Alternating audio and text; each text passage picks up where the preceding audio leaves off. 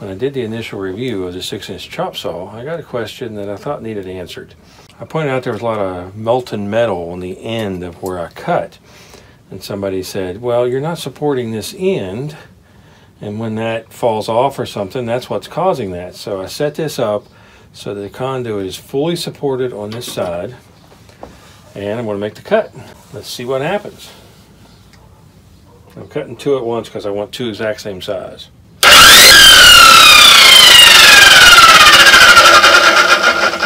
Fully supported, I get the exact same results. It melts that metal as it cuts it, and it accumulates underneath the cut. So I'm convinced that that's always going to happen, but it only takes a minute to clean up.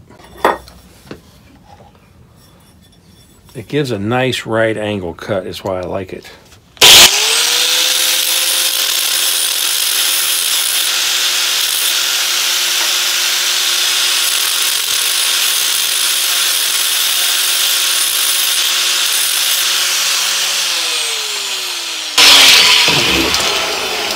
Step 1.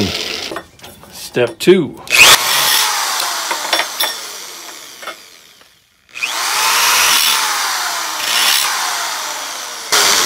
There we go. Nicely cleaned up, ready to go. Now, I did that freehand. Chucking these in this vise would have been slightly safer. But there we go. If you like the videos, please subscribe to my channel. Thanks for watching.